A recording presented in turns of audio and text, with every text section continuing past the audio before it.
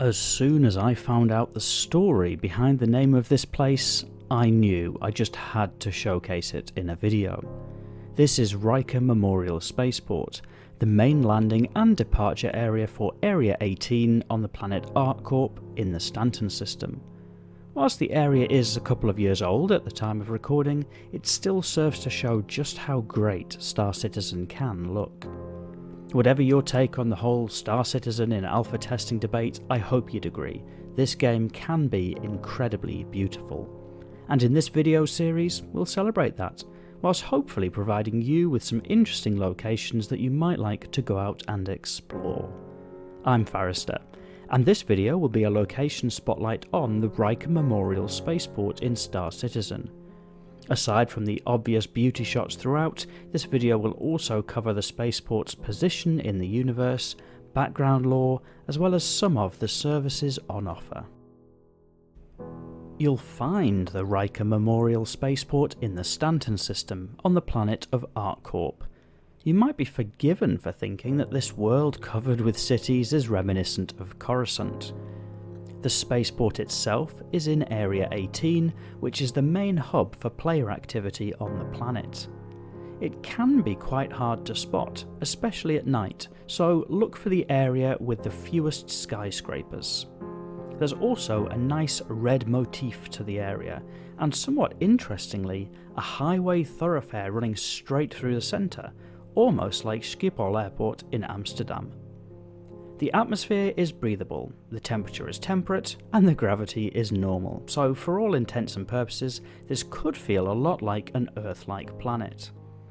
Inside the spaceport you'll find various decorations, such as travel boards and various seating areas.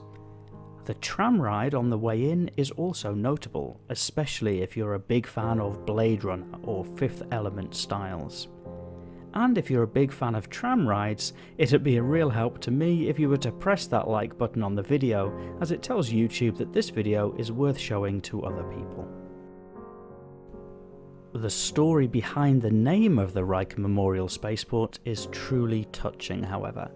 According to a series of tweets by a German Star Citizen fan, the spaceport is named after veteran backer Sean Riker, who sadly passed away before seeing the game he was so passionate about finished. After hearing about the sad news through his org and via a German Facebook group, the Star Citizen team named this the Riker Memorial Spaceport to commemorate Sean Riker as part of the game he helped to support, which I think is a really touching gesture. In-game, the spaceport is operated by ArcCorp, who own the entire planet. You'll unlikely recognise the corporation name as they run a lot of mining stations across the Stanton system, but are also supposedly famed for their fusion engines. The spaceport itself offers a number of services to travellers passing through. As a ship's spawn location, there are terminals and a number of hangar bays of different sizes for arrivals and departures. If you've overstayed your welcome, there are also booths for paying fines. Hopefully, you'll not need to use them. And the spaceport also offers a ship rental service, just in case you're in need of transport back to the main thoroughfares. It's been a few weeks since the last location spotlight video on the channel, so if you are enjoying the series, please share in the comments. It really helps me to know what you like to watch on the channel.